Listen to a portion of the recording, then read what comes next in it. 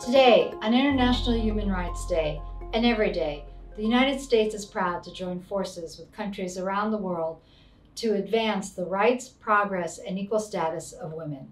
The United States has been steadfast in its commitment to women's political, economic, and social progress, and importantly, putting an end to gender-based violence.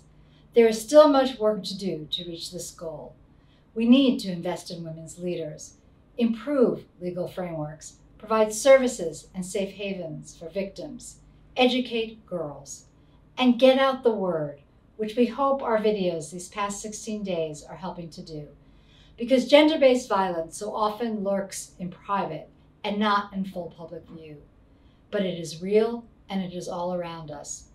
So by working together, we can ensure women and girls one day will have access to equal opportunity and live free from gender-based violence.